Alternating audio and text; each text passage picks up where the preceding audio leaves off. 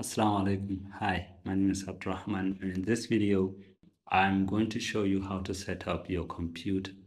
And all you need to do is to make sure you have a browser installed or get it from somewhere and install it on your computer and then open it. And this is the browser I'm currently using. It's called Microsoft Edge. So if you have Chrome, you should be fine. They're all browsers, but I would recommend this to Microsoft Edge for Google Chrome.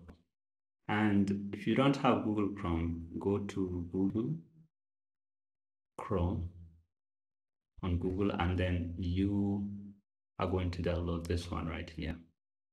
So download it, install it. It's going to be very easy. Just click on install or double click on your downloaded file, and then it's going to ask you for something. Just click yes. Make sure you always choose yes. And that's mostly it for the installation process. And then the second app to install is going to be VS Code. And VS Code is what I'm going to be using in this course. But there are a lot of text editors or IDEs you can use, but I'm going to use this one right here. Sorry. I'm going to use this one right here. So I'll recommend you install it. And then the last one, or maybe second to the last, we are going to install something called Node.js. You look for Node.js and then you click here and you want to install this one right here. Install this one. And then, don't worry, this is going to be the last one. You are going to install something called Git Bash. And all these ones are going to be very helpful in this course. So make sure you have everything installed. First one being Google Chrome. Second, Visual Studio Code. Third, it's going to be this one right here, Node. And then the fourth one is going to be Git Bash.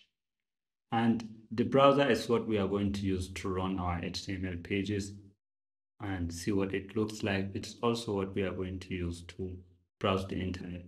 And then the second one is what we are going to use to write the actual code, which is this one right here. And if you're on Windows, this is the one to download. If you're on Mac or Linux, you are going to choose one of this. Okay. And then for the Node.js, we are going to install this one right here. Don't worry about this one, just install this one. And the last one is this Git Bash. Install it for Windows or Mac or Linux. So as the course go along, I'm going to show you where you need all these files, all these softwares or applications.